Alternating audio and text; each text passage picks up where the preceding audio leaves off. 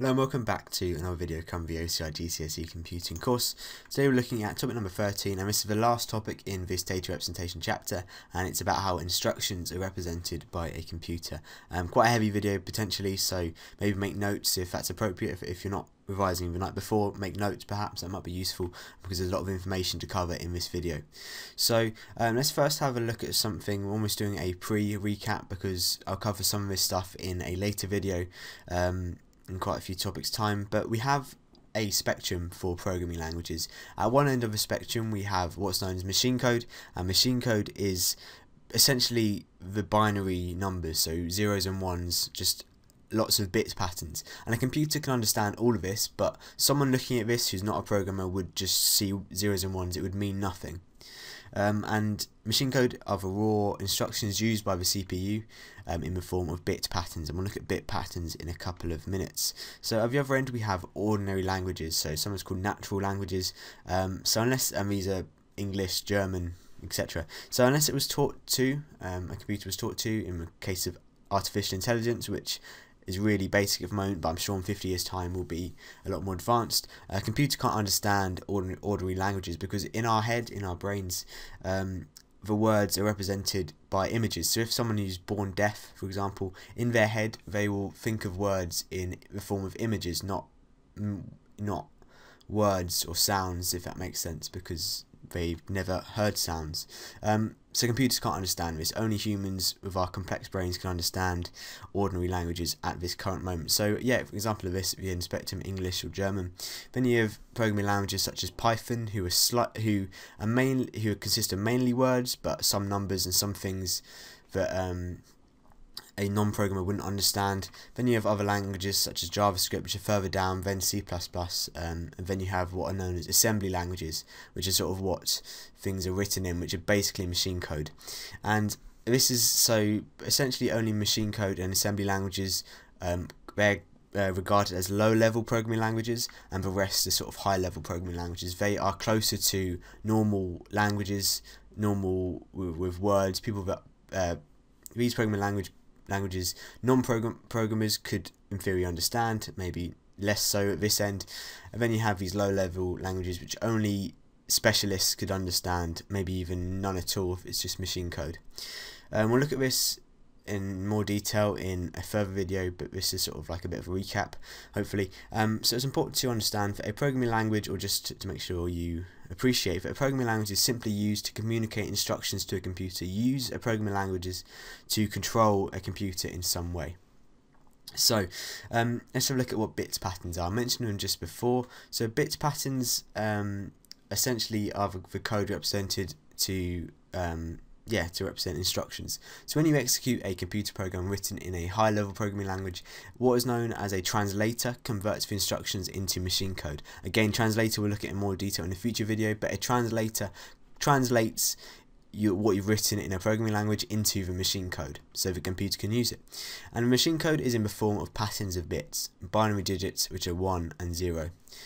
For example, this is just showing an example of the processor, how it represents it. You do need to know all this.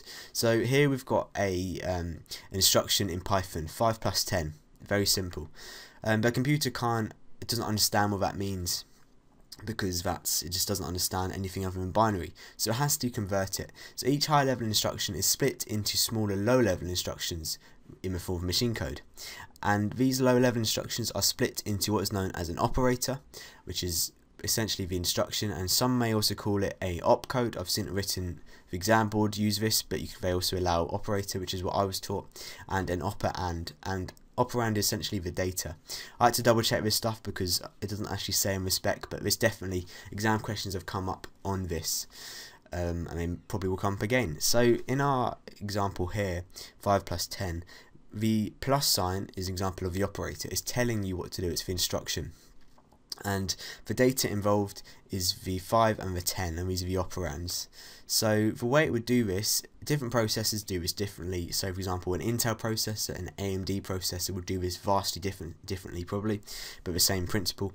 But what they do, each operator and each operand are represented and stored in a bit pattern. so just ones and zeros. So for example here, if I'm using a nibble to represent each operator and operand, which it wouldn't actually do because that doesn't give you enough combinations, this 0010, so 2 in binary, will maybe be represented as add.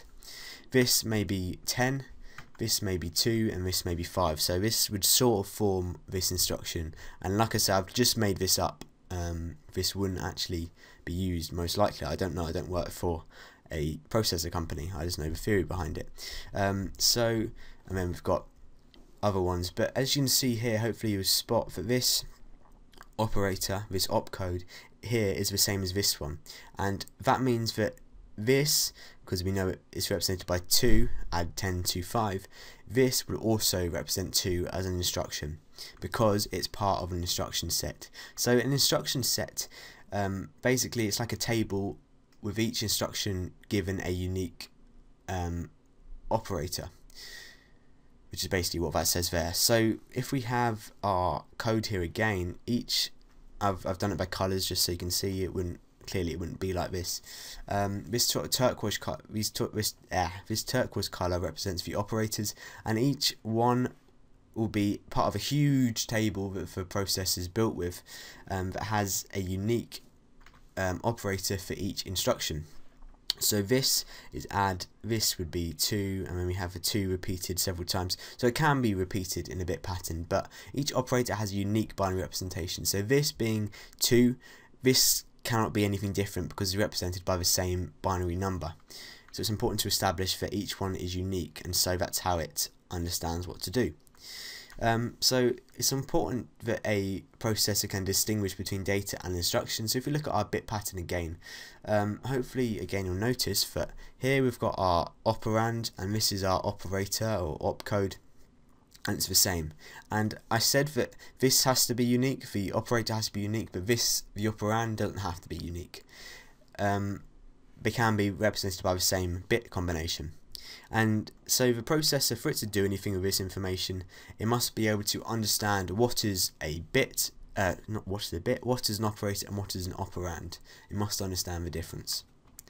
So the way it does this, it can't actually look at them and go, oh, this is an operand, this is data, this is an instruction. It can't just do that.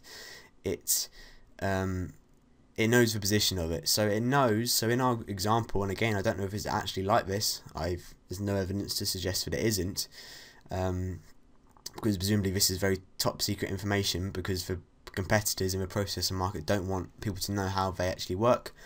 To an extent, obviously the simple basics are available to know. So the way in our example, what it would know, it'd be programmed, the processor, when it's made, it'll know that the first 4 bits, the first nibble, is the operand, the operator, and maybe it'll know that the second 4 bits are the operand, and it'll know this cycle repeats. So it'll know that this is the 17th bit. It'll know that the next 4 will be the operand operator. It's difficult to get confused between the two. And just let me re-emphasize: the data is the operand, and the instructions are the operator. And it'll know, basically it distinguishes between the two by knowing the position of each. It'll know the cycle, it'll know the pattern, and that is important to know. So that's it. Next up we're looking at databases. Hopefully this video was somewhat easy to understand. It takes a while to get used to. Like I said at the beginning, if you have time, maybe make some notes, that would be useful. Go over the bits, rewind, go over bits that maybe aren't clear. Hopefully I've been as clear as possible. So yeah, thanks a lot for watching.